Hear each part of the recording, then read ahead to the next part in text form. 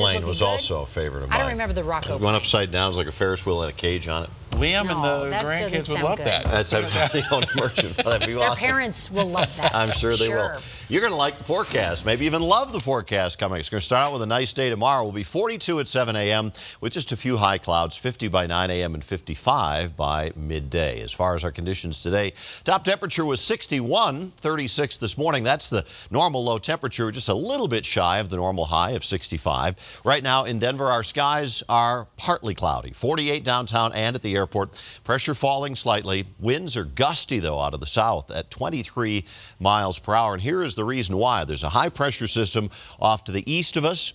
Gusty winds coming around the backside of that high. Off to our west, a weak low pressure area. This is in the Four Corners. If it was a stronger system, we've talked about a big storm. But this thing doesn't have a whole lot going for it. We'll get the gusty winds on the eastern plains tonight. Some light snow down across the southern mountains, the San Juans, the La Garritas, maybe even a little bit in the Saguache Range.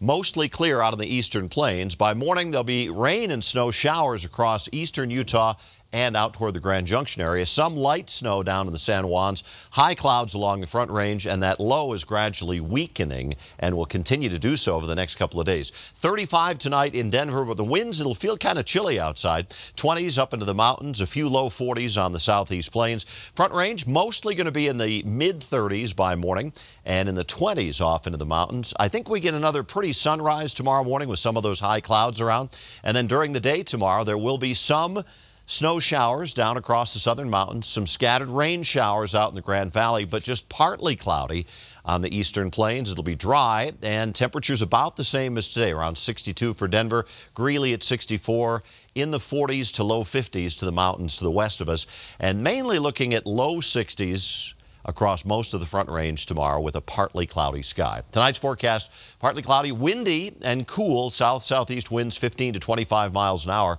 a low of 35. Tomorrow's going to be 62, still a little breezy from the southeast, but a pretty nice day. And then it gets even better as that little low pressure area kind of falls apart. More sunshine, a little bit warmer on Friday. Gorgeous day Saturday, and an even better day on Sunday with a high temperature of 72. Monday, Tuesday, Wednesday, partly cloudy skies come in Monday, and then a new storm brings a chance of some showers by the time we get to the middle of next week. Because there's always a chance.